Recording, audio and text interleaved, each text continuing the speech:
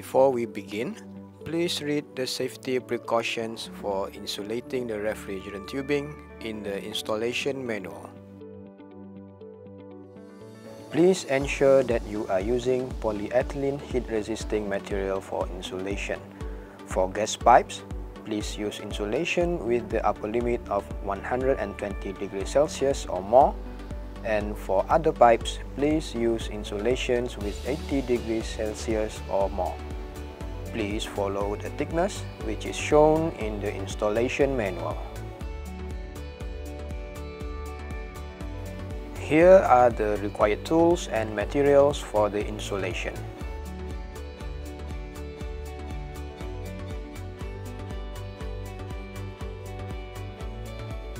First, move the insulation as close as possible to the flare nut. Next, cover up the tubing connections with the flare insulator.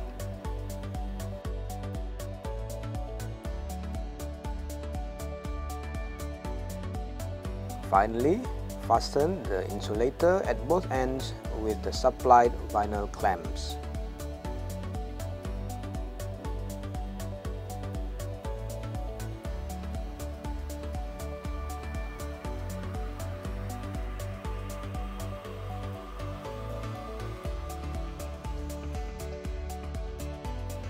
To prevent the condensation from overflowing the drain pan, keep the drain hose separated from refrigerant tubes.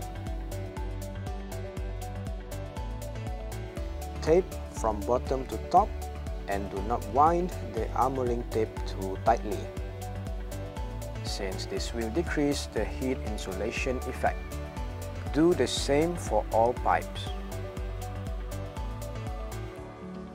After completing the insulating and taping over the tubing, use sealing putty or silicone sealant to seal off the hole in the wall to prevent rain and draft from entering.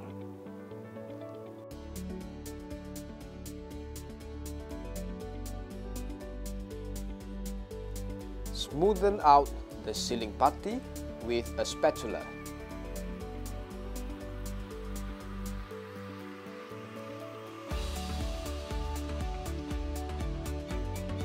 Please refer to the instruction booklet before your installation. Panasonic.